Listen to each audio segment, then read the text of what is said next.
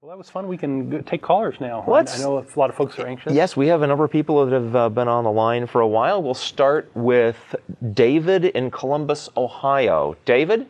Hi. Hi, how you doing? Wonderful. Fun talk about the prosperity gospel. Unfortunately, I know nothing about that and didn't call in to talk about that. That's all right. That's what fine. do you got for us? So there's William Lane Craig is one of the big-time heavyweight champion apologists who's going to be coming to our university soon. Who is it? William Lane Craig. Oh, uh-huh. Coming to Columbus? Yeah. Yeah? Yeah, so this has kind of sparked a lot of conversation and stuff going on between a lot of people. And one thing that I've heard while talking to people is that, at least from a Christian's perspective, it's unfortunate that there's no extra biblical evidence for Jesus. You guys? That's if you can find Christians that will admit to that.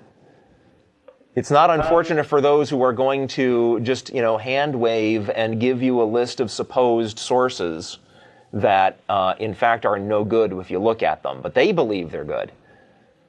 Right. I'm kind of talking, a lot of atheists have said that there's no extra biblical evidence for Jesus. That's correct. That is correct. So this seems to be kind of an unfair point to me because the Bible and the New Testament specifically it's the amalgamation of information about Jesus. It's not like it's one single data point. This is a collection of information that was about Jesus at the time. Treating the New Testament like it's a single source. So if there had been like some, arrest record or a Roman document about this Jesus guy and what a troublemaker he was and we got to do stuff to him, you think that would have made it into the Bible if they'd found it? That doesn't seem very likely to me. Yeah, probably not, but that's kind of beyond the point. I'm saying that it's not a single... You don't think it's odd that that this guy's doing miracles and raising the dead and doing all these things and nobody bothered to lift a pen and write about it? Well, no. What he's saying is what he's saying is, and that's a reasonable question, right? The Bible is a collection of multiple documents, so why doesn't that count, right? Mm-hmm. As books that were left out would be extra biblical sources. That's a good thing you could look at, right? What about the books that didn't make it? Right? What's the crazy Judas gospel that... Oh, the Gospel of Judas, that's a great one. I like that one. Says that it was suicide by cop. Jesus is some alien from a planet? No. Is that the Gospel of Judas is where Judas is the hero and Jesus is saying, hey, I need you to help me shed these clothes. Will you do this for me?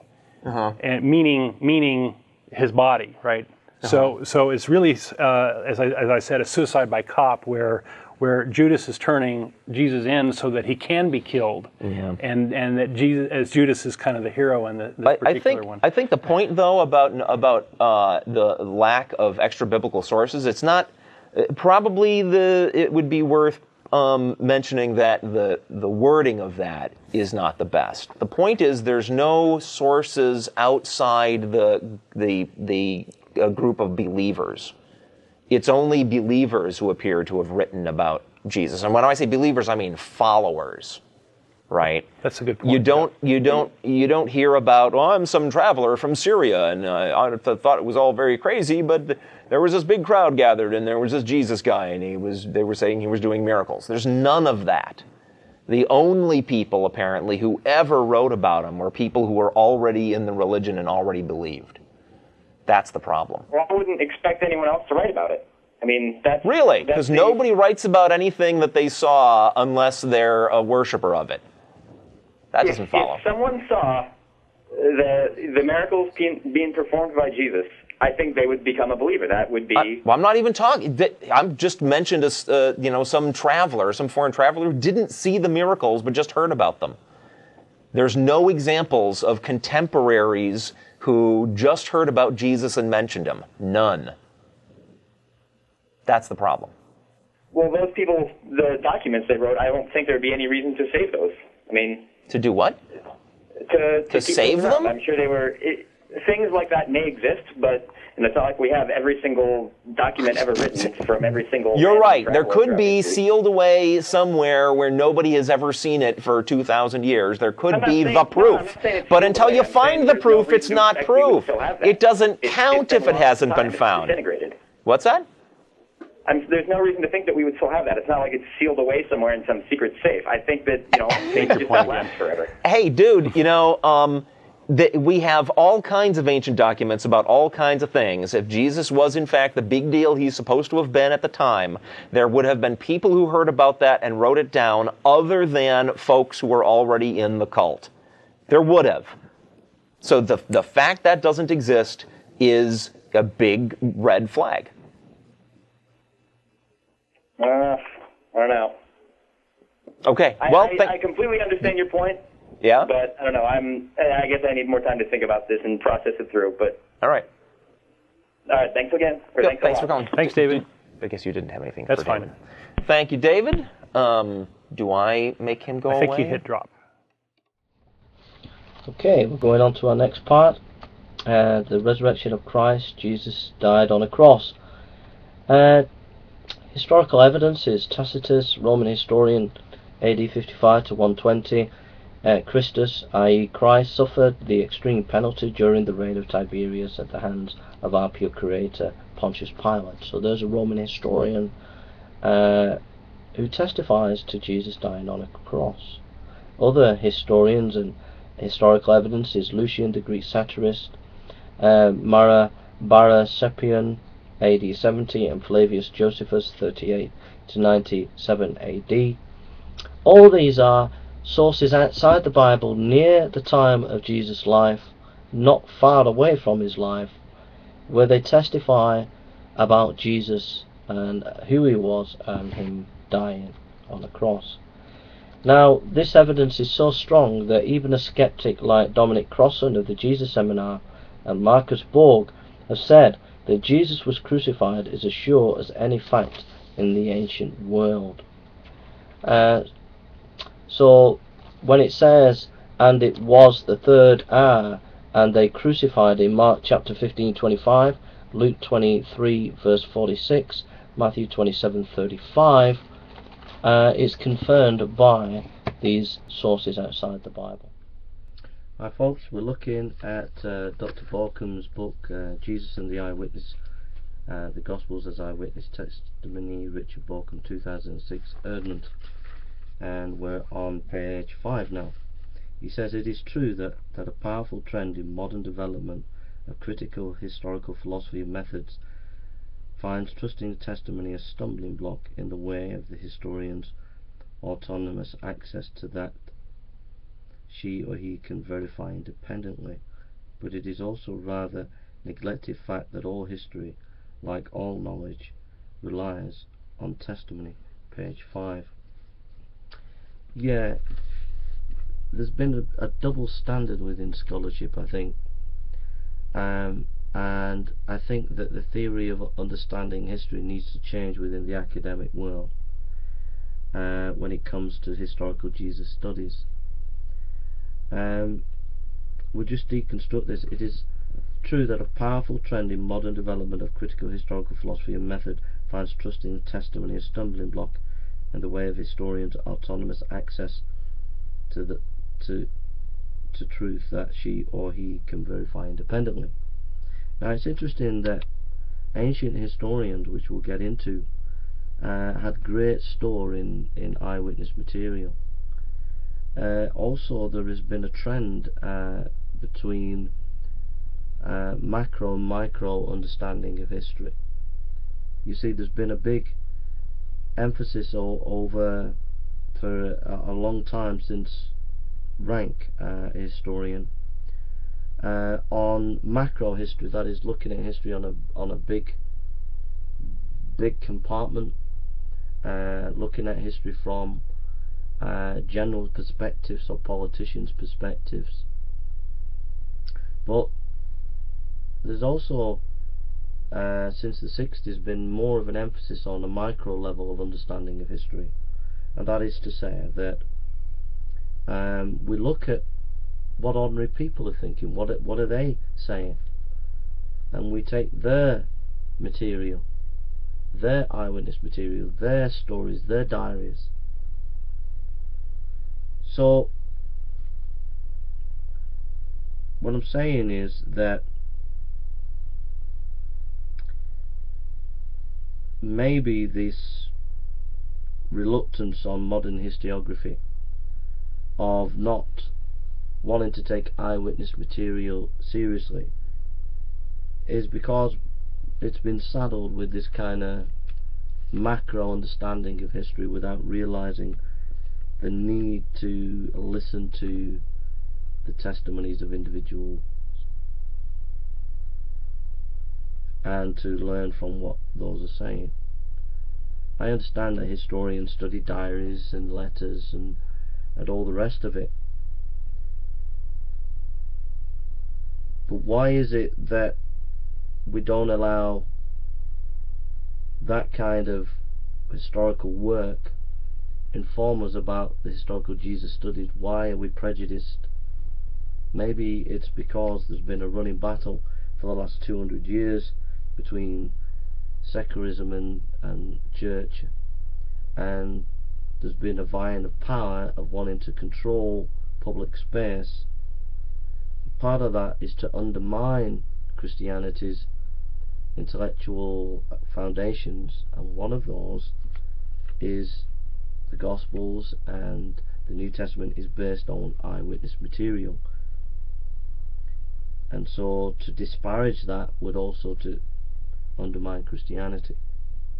But I think as academics you need to come back and realise that this is not acceptable, that you're not here to play power games, you're here to do historical study in a more fair way, in the best and fair way that you can. And then he says that but it is also rather neglected fact that all history, like all knowledge, relies on testimony. And so therefore there's the rub, that we can't just ignore the fact that if we're going to do history, it's ultimately based on testimony. We've got to be consistent. Where does that leave us in terms of Christianity? Well, I think Borken's project is saying we've got to get back to a fair practice of history and a serious commitment to seeing what eyewitness material there is and what we can learn from that material. Hi there folks, this is Jason. Hope you're okay today. It's good to see you, and love to everybody out there. I'm just going to be thinking about was Jesus a real historical figure? And we've been discussing with some of the atheists on YouTube, and every fact that's been brought to them, they've kind of tried to dispute it. But you know, facts are facts, and it's no good trying to dispute with facts. And that's what I'm finding with quite a few of you atheists out there. When you're presented with facts, you do try to like to dodge it. So let's just read a few more facts. This is page 121 on this book, Joshua McDowell, Evidence That Demands a Verdict. And it says, on the historicity of Jesus, Lucian of Samosata, Greek satirist of the later half of the 2nd century, Lucian spoke scornfully of Christ and the Christians, never assuming or arguing that they were unreal. As Lucian said, the Christians, you know, worship a man to this day, the distinguished personage who introduced their novel rites and was crucified on that account. You see, these misguided creatures started with the general conviction that they are immoral for all time, which explains the contempt of death and voluntary self-devotion which are so common among them, and then it was impressed on them by their original lawgiver that they are all brothers, for the moment that they are converted and deny the gods of Greece and worship the crucified sage and live after his laws. All this they take quite on faith, with the result that they despise all worldly goods alike, regarding them merely on common property. Lucian, The Death of Peregrine. So what do you think of Lucian there? There's some more historical information. Are you going to twist it, atheist? Are you going to try and run round and try and deny that Christ existed, try to say that he was a myth? It says Suetonius, or Suetonius, another Roman historian, court official under Hadrian, an analyst of the imperial house, stated in his life of Claudius, as the Yeah, I know what you're laughing at. I'm laughing at it as well. As the Jews were making constant disturbances at the investigation of Chrestus, another spelling of Christus, he, Claudius, expelled them from Rome. Luke refers to this event in Acts 18, verse 2, which took place in AD 49. In another work, Sutus wrote about the fire that swept through Rome in AD 64 under the siege of Nero. Sutus recounts the punishment by Nero was inflicted on the Christians, a class of men given to a new and mischievous superstition. Assuming Jesus was crucified in the early 30s, Sustinius, no friend of Christianity, places Christians in the imperial city less than 20 years later, and he reports that they were suffering and dying for the conviction that Jesus Christ had really lived, died, and risen from the dead. So what do you think of that piece of evidence, atheist? Then we look at Pliny the Younger, governor of Bithynia in Asia Minor, AD 112. Pliny was writing the Emperor Trajan to seek counsel as to how to treat the Christians. He explained that he had been killing both men and women, boys and girls, and there were so many being put to death that he wondered if he would continue killing anyone who was discovered to be a Christian, or if he should kill only certain ones. He explained that he had made the Christians bow down to the statues of Trajan. Pliny goes on to say that he also made them curse Christ, which a genuine Christian cannot be induced to do. In the same letter he says of the people being tried, they affirmed, however, that the whole of their guilt or their error was that they were in the habit of meeting on a certain day before it was light, which they sang in alternate verse a hymn of Christ as to God, and bound themselves to a solemn oath not to do any wicked deeds, but never to commit any fraud, theft, adultery, never to falsify their word, not to deny trust when they should be called upon to deliver it. So that's another piece of evidence. F.F. Bruce, check out F.F. Bruce, atheist. Google F.F. Bruce. I mean, here is a top world-class scholar. He was at Manchester University. He's passed away now a few years ago. But top world-class scholar says this: the gospel account of the darkness which fell upon the land during Christ's crucifixion was well known and required a naturalistic explanation from non-Christians. Thales did not doubt that Jesus had been crucified, and that an annual event had occurred in nature that required an explanation. What occupied his mind was coming up with a different interpretation. The basic facts were not called into question. So the basic facts of who Christ was in history was not questioned even by those early Roman historians and writers. Another example, Thales, one of the first secular writers who mentioned Christ is Thales. Dated perhaps around AD 52, Thales wrote a history of the Eastern Mediterranean world from the Trojan War to his own. Unfortunately, his writings now exist only in fragments that have been cited by other writers. One such writer is Julius Africanus, a Christian who penned his work around AD 221. One very interesting passage relates to a comment by Thales about the darkness that evoked the land during the late afternoon hours when Jesus died on the cross. As Africanus reports, Thales, in the third book of his histories, explains away this darkness as an eclipse of the sun, unreasonably, as it seems to me, unreasonably of course, because a solar eclipse could not take place at the time of the full moon, and it was at the season of the Paschal full moon that Christ died. Julius Africanus, Chronography 8.1. This reference shows that the gospel account of the darkness fell upon the land during Christ's crucifixion was well known and required a naturalistic explanation from the non-Christians. Thales did not doubt that Jesus had been crucified and that an annual event had occurred in nature that required an explanation. What occupied his mind was the task of coming up with a different interpretation. The basic facts were not called into question. It's getting pretty bad for you, atheists. You've got to admit the historicity of Jesus Christ. Do you admit, atheists, that Jesus Christ was a historical figure or not? Because the facts are quite clearly demonstrating that is the case. Next one is Phiegon, or F-P-H-I-E-G-O-N. I'm a bit dyslexic, so that's why Sorry, it's Phlegon. Phlegon. Another secular authority, Phlegon, wrote a history called Chronicles. While this work had been lost, Julius Africanus preserved a small fragment of it in his writings. Like Thales, Phlegon confirms that darkness came upon the earth at Jesus' crucifixion, and he too explains it as the result of a solar eclipse. During the time of the Tiberius Caesar, an eclipse of the sun occurred during the full moon. Africanus chronography. Aside from Africanus, Phlegon's reference to this event is also mentioned by the 3rd century Christian apologist Origen and the 6th century writer Philippon. So what do you think of Phlegon? I'll write these names down for you and give you some articles that you can go and read. So that's another piece of information, atheist. What do you think of that? And then finally, Mara bar Serapion.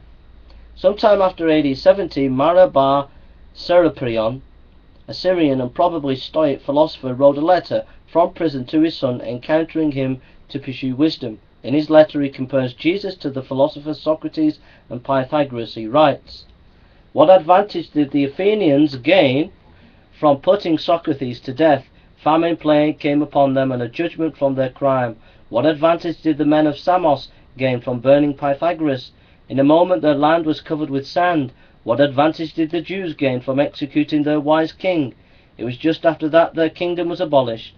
God justly avenged these 3 wise men. The Athenians died of hunger, the Samians were overwhelmed by the sea, and the Jews, ruined and driven from their land, live in complete dispersion. But Socrates did not die for good. He lived on his teaching for Plato.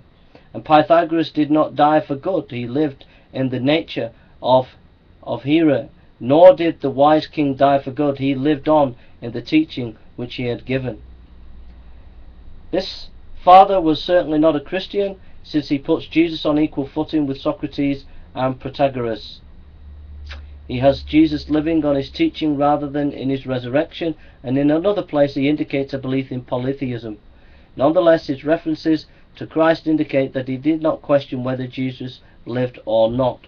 I think that's quite clear and very, very well. It's just indisputable and strong evidence to say that to establish that the historicity of Christ. And I think for you atheists out there to deny that and to say that Christ was a mythological figure, to me, and I think to most reasonable people, it's just not fair. So what do you think, atheists? Let us know. Take care and God bless you. Okay, we're looking at Jesus and the Eyewitnesses, Gospels as Eyewitness Testimony, Richard Borkham, 2006, published by Erdman. We're on page 7. He writes, concerning Vincent Taylor, Borkham says, he went on to point out that the eyewitness participants in the events of the Gospel narratives did not go into permanent retreat. For at least a generation they moved among the young Palestinian communities, and through the preaching of fellowship their reconstructions were at the disposal of those who sought information. So what Borkham is saying, quoting Vincent Taylor, a scholar, is that actually these key important people like Peter and James and people like that, they didn't just disappear off the scene straight away. They were preaching and they were passing on their beliefs to other people. And if this is the case, there will be a strong historical core about Jesus that is reliable within that participation. He quotes Martin Hengel.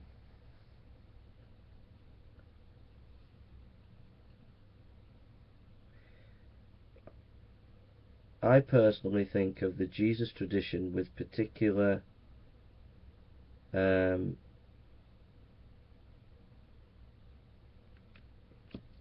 can't read that word.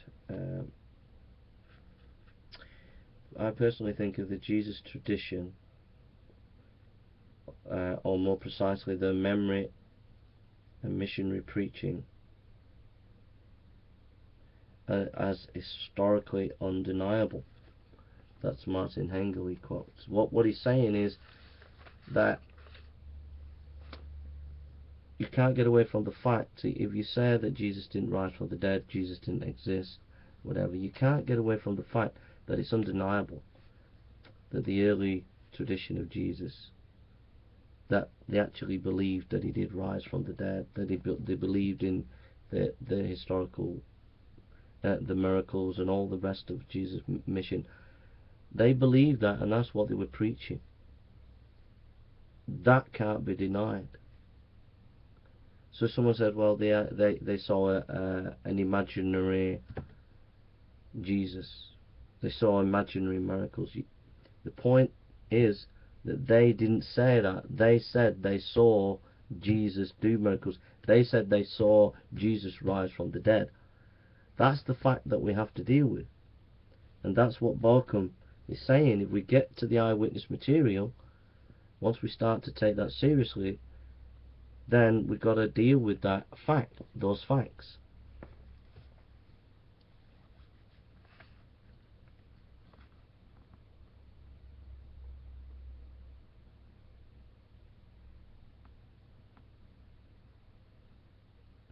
The word tradent, that's the word. Yeah.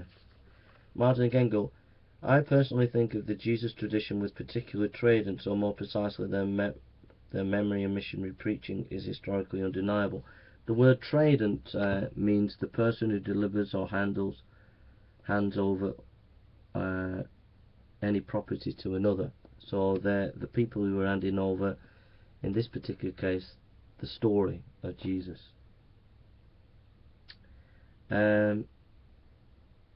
Now, we'll leave it at that and we'll get on to another. This is Jay. Hope you're okay today. It's good to see you. We're looking at the historicity of the book of Acts, and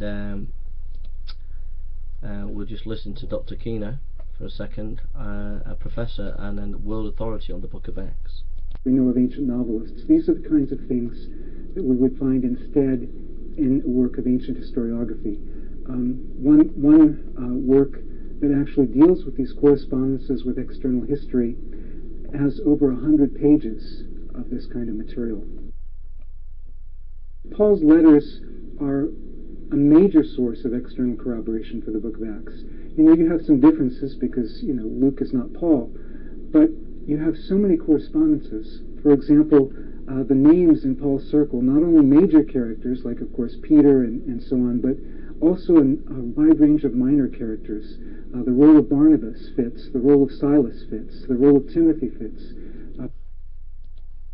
And we have more than 84 facts, historical facts in the book of Acts that have been verified by a historian who is not trying to follow Christianity, but just being honest about studying the text. The facts that we found out are the place of a conspicuous sailor's landmark, Samothrace, Acts 12:14, the proper description of Philippi as a Roman colony, Acts 16:12, the right location for the river, Gangites near Philippi, Acts 12:13, 13, the proper association of Thyatira as a centre for dyeing, Acts 16:14. Number 4, correct designation for the magistrates of the colony, 16:22. 15, the proper location of Amphipolis and Apollonia, where travellers would spend successive nights on this journey, Acts 17:1. Number 16, the presence of a synagogue in Thessalonica, Acts 17:1. 17, the proper terms politarchs used for the magistrates there, 17:6, Acts 17:6. Number 18, the correct implication that sea travel is the most convenient way of reaching Athens with the favouring east winds of summer sailing, Acts 17:14-15. Number 19, the abundant presence of images in Athens, Acts 17:16. Number 20, the reference to synagogue in Athens, Acts 17:17. Number 21, the depiction of the Athenian life of philosophical debate in the Agora, Acts 17:17. Number 22, the use of correct Athenian slang word for Paul in spermologos in Acts 17:18. as well as for the court, Arios and Pagos, Acts 17:19. So we'll do one more video, and that gives you an indication that there are many facts, historical facts in the book of Acts that you can read and research and know that the book is history. Hi folks, this is Jay. Hope you're okay today. It's good to see you. We're looking at Gary Habermas's PhD and Minimal, a Fact Approach to the Resurrection. The PhD is a defense of the resurrection. We've just been looking at Hume scholarship with a few thoughts from C.S. Lewis as well. We're going to listen to Gary Habermas talk about the Minimal, a Fact Approach, and then we'll move into some thoughts on his PhD, and then move into reflections on what we've read and heard. Eyewitness data. You have to rhyme things for. I teach exclusively PhD students, and for PhD students, required books go by colors.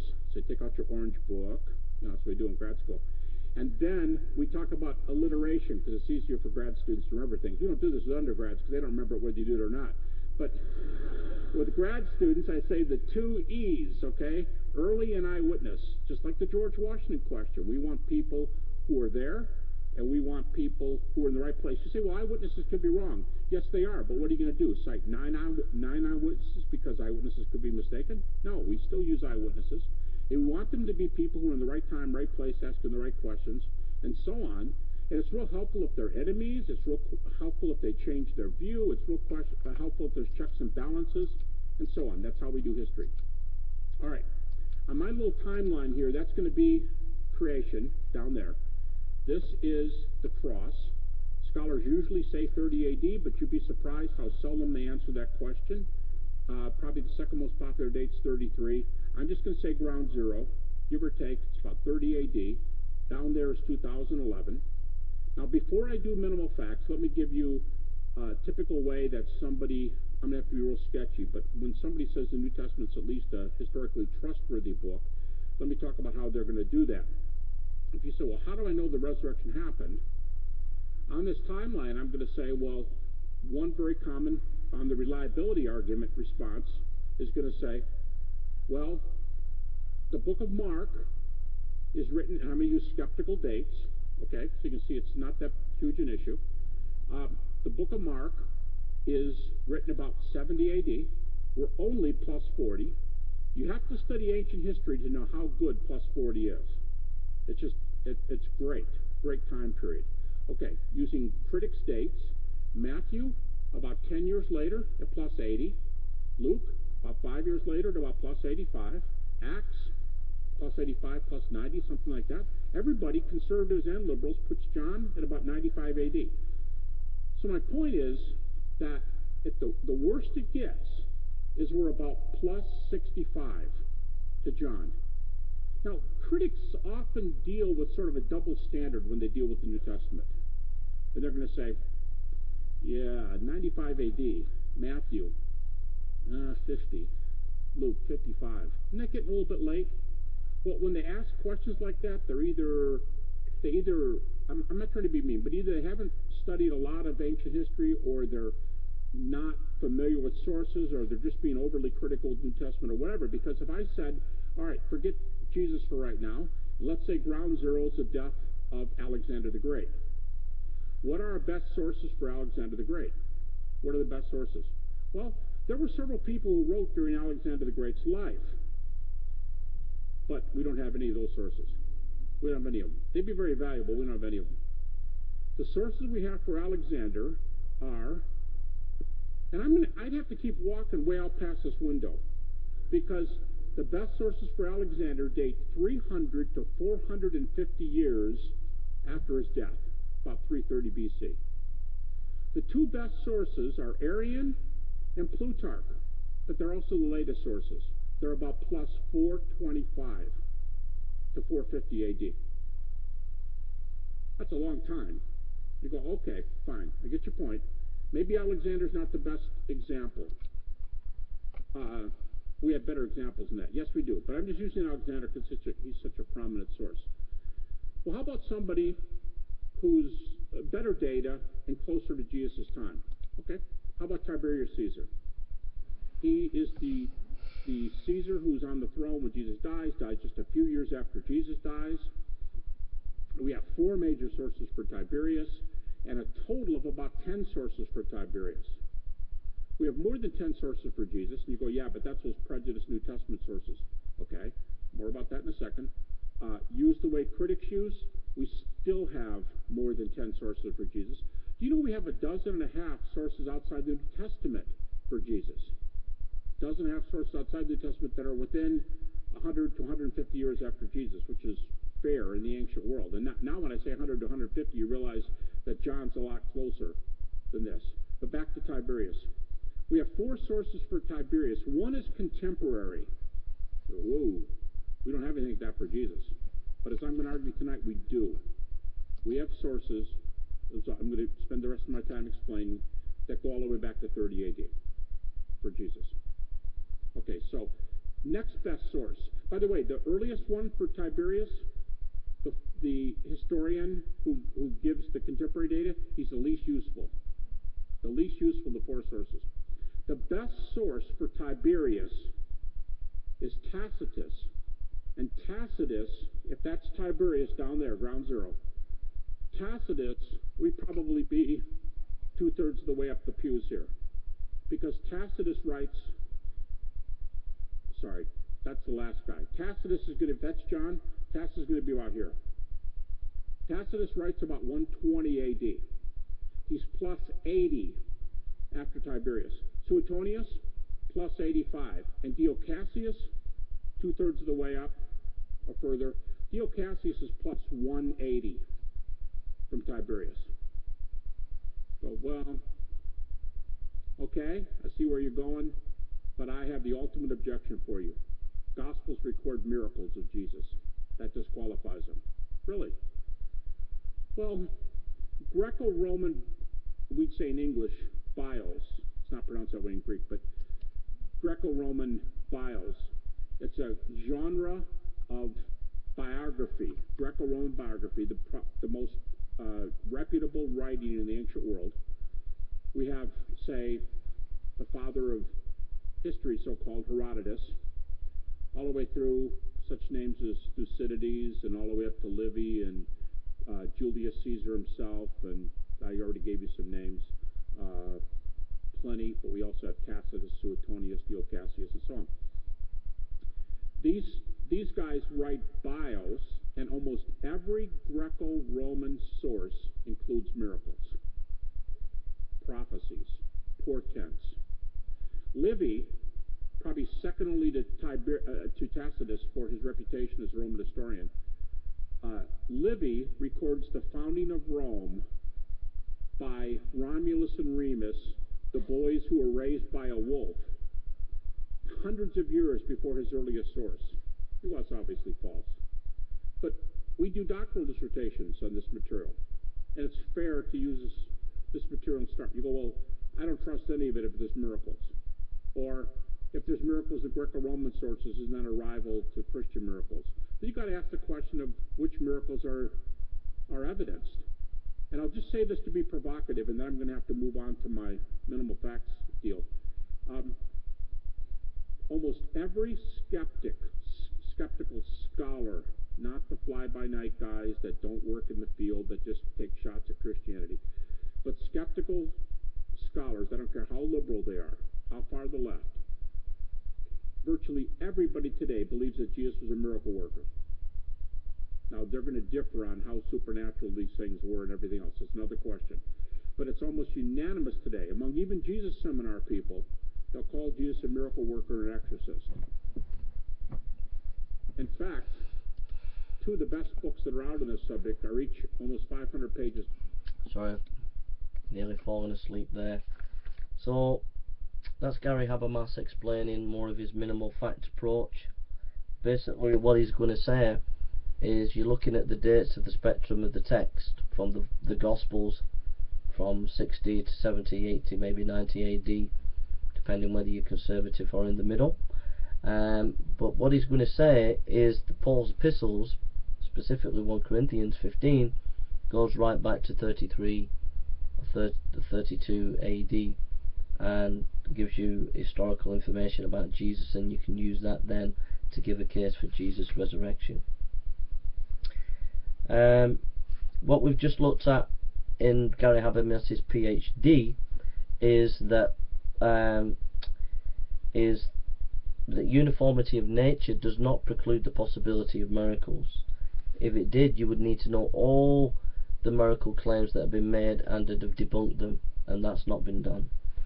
When you have a criteria for investigating miracles, as Hume did, it actually proved to him that miracles do take place, but he still didn't believe. Page 102. The human testimony favour of these occurrences is impressive, especially in view of the fact that it concerns claims of supernatural events.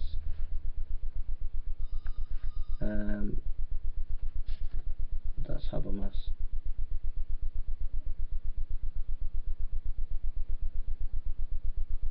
Swinburne writes, Habermas is quoting Swinburne. No testimony is sufficient to establish a miracle unless the testimony be such a kind that its falsehood would be more miraculous than the facts which endeavours to establish. Is always rejecting the greater miracle. Sorry about that. No testimony is sufficient to establish a miracle unless the testimony be such a kind that its falsehood would be more miraculous. I think that's David Hume. I would disagree. I think that it's basically just you're looking at history and you're just using historical methods, and if the historical methods are pointed to the fact that an event took place that seems to be supernatural, then so be it. You don't have to have greater evidence to outweigh the uniformity of experience. You just have to have evidence. Simple as that.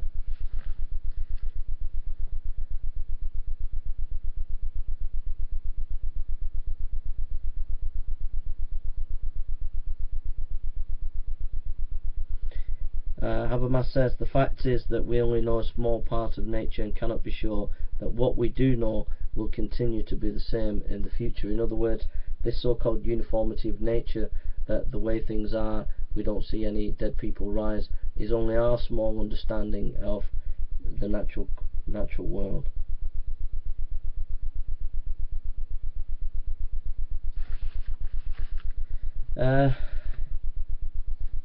He quotes C.S. Lewis, I think, the whole idea of probability, as Hume understood it, depends on the principle of uniformity of nature. We observe many irregularities in nature, but of course all the observations that men have made or will make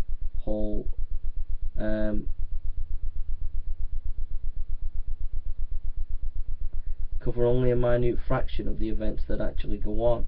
Our observation would therefore be nonetheless useless.